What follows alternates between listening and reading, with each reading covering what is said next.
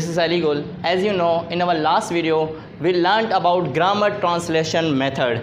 So in this video we are also going to learn about direct method, that is pedagogy method. Means this method we use in English teaching. जब हम English teaching करते हैं, English पढ़ाने वक्त इस method को जो है यूज़ किया जाता है।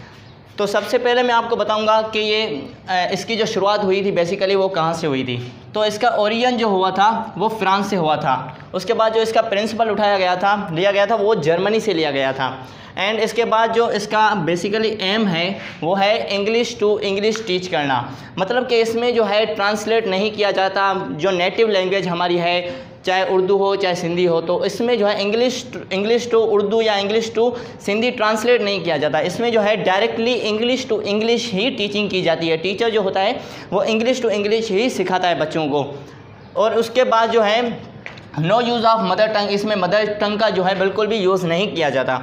उसके बाद जो है इसका यूनिट है, यूनिट सेंटेंस है। मतलब कि इस डायरेक्ट मेथड का यूनिट जो है वो सेंटेंस है। इस सेंटेंस के थ्रू जो है वो पढ़ाया जाता है। उसके बाद इसका मेथड जो है वो इंडक्टिव मेथड है। इसमें जो है एग्जाम्पल टू रूल, मतलब टीचर जो होता है कोई भी टॉपिक पढ़ाता है तो पहले उसके जो है वो एग्जाम्पल्स देता है, एग्जाम्पल से जो है वो रूल्स की तरफ जाता है, रूल्स से जो है वो एग्जाम्पल्स की नहीं एग्जाम्पल की तरफ नहीं आता, वो एग्जाम्पल्स दे के जो है वो रूल्स की तरफ जाता है। उसके बाद इसका जो मेन फोकस होता है वो स्पीकिंग लिसनिंग पे होता है। As you know there are 4 skills, but in this method this main focus is on speaking and listening.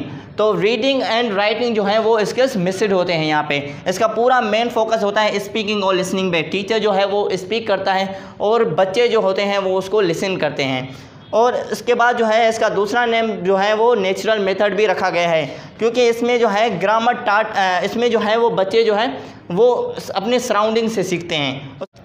अब देखा जाए कि ग्रामर जो है टाट bye use but not by rules. Grammar जो है वो सिखाई जाती है यूज़, हम इसको आम ज़िंदगी में जो हमारी जनरल ज़िंदगी है उसमें ग्रामर को किस तरह से यूज़ किया जाता है, उसके रूल्स नहीं बताया जाता है इसके रूल्स क्या है, तो बस उसका यूज़ बताया जाता है कि इसको किस तरह से जो है यूज़ करना है। तो it was about direct method. तो इसके कुछ जो है मेरिट्स भी हैं एंड इसके कुछ जो है डीमेरिट्स भी हैं। तो इसका बड़ा जो पहला मेरिट है वो है रिलेटेड ऑब्जेक्ट। मतलब कि कोई भी चीज़ हम पढ़ाते हैं, किसी भी ऑब्जेक्ट के बारे में पढ़ाते हैं तो वो ऑब्जेक्ट हम जो है वो सामने रख के फिर उसके बारे में जो है वो टीचिंग करते हैं। उसके बाद जो है हार्ड वर्ड एक्सप्लेनेशन। कोई भी डिफ़िकल्ट वर्ड आ रहा है सेंटेंस में तो उसको टीचर जो है वो एक्सप्लेन करता है ताकि स्टूडेंट्स को जो है वो सही तरीके से समझ में आ जाए।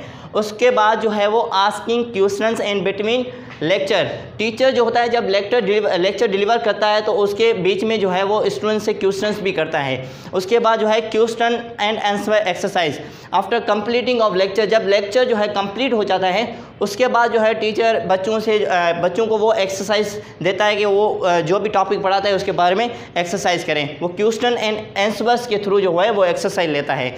उसके बाद जो है डिक्टेशन करवाता है, मतलब टीचर जो है वो लाउडली बोलता है कि जो है स्टूडेंट उसको जो है सही तरीके से समझ कर राइट डाउन कर सकें, क्योंकि सही तरीके से जब नहीं समझेंगे इंग्लिश तो उसको समझ में नहीं आएगी। तो टीचर जो होता है वो लाउडली बोलता है कि स्टूडेंट्स का जो है कंप्रीहेंशन अच्छे तरीके से हो जाए और स्टूडेंट्स की लिसनिंग जो है वो सही तरीके से हो जाए ताकि वो उसको अच्छी तरह से जो है वो राइट डाउन कर सकें। उसके बाद जो है स्टूडेंट्स सेल्फ करेक्शन। मतलब कि इसमें जो है स्टूडेंट्स को जो है वो चांस दी जाती हैं कि वो अपने आप को जो है करेक्ट करें। उसके बाद है फुल ऑफ एक्टिविटीज़। इसमें जो है जो स्टूडेंट्स जो होता है वो फुल एक्टिव होता है, पैसिव नहीं होता। उसके बाद डीमेरिट्स हैं। तो डीमेरिट में जो पहला डीमेरिट है वो है रीडिंग राइटिंग मिस्ड। तो आपको पता है कि जो लैंग्वेज स्किल्स होते हैं वो 4 होते हैं, तो उसमें से इसमें जो पूरा फोकस है वो लिसनिंग और स्पीकिंग पे है। तो इधर जो है 2 जो स्किल्स हैं वो इधर मिस्ड हैं और रीडिंग और राइटिंग ये दोनों ही स्किल्स जो हैं इधर मिस्ड हैं। उसके बाद जो है ये एक्सपेंसिव है, क्योंकि इसमें जो है जो भी ऑब्जेक्ट जिस भी ऑब्जेक्ट के बारे में आपको पढ़ाना होता है तो वो आप सामने रख के पढ़ाते हैं, क्योंकि इसलिए इसमें जो है टाइम भी ज़्यादा कंज्यूम होता है, टेकिंग टाइम भी जो है ज़्यादा लगता है। उसके बाद जो है no translate in native language.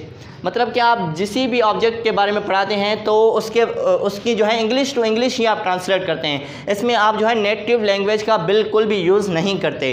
उसके बाद जो है ओवर क्राउडेड क्लासरूम, जो भीड़ वाली क्लास होती है उसमें ये मेथड नहीं चलता। जैसे कि मैंने आपको बताया था लास्ट वीडियो में कि जो ग्रामर ट्रांसलेशन मेथड है उसमें जो है ये ग्रामर ट्रांसलेशन मेथड जो है वो ओवर क्राउडेड क्लासरूम में चलता है।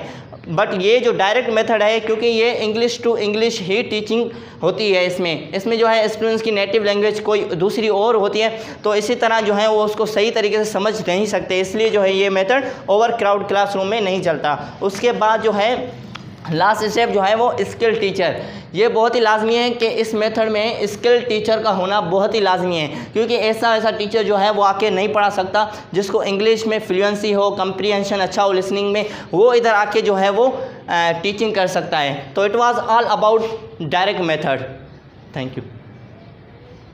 तो दोस्तों, अगर आपको मेरे वीडियो के बारे में कोई भी अगर मिसकॉन्सेप्शन है तो आप पूछ सकते हैं। अगर आपको कोई भी बात समझ में नहीं आ रही है तो आप नीचे जाके कमेंट मुझे कर सकते हैं, तो मैं आपको डिटेल में बताऊंगा।